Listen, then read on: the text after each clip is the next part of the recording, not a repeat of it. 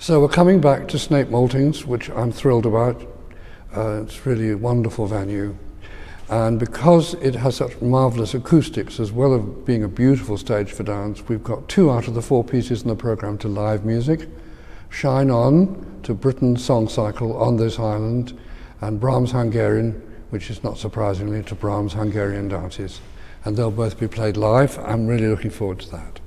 So I made Shine On because I know it's the last piece I'll make for this company, and I felt it was very appropriate for Aldborough and for Snape Maltings.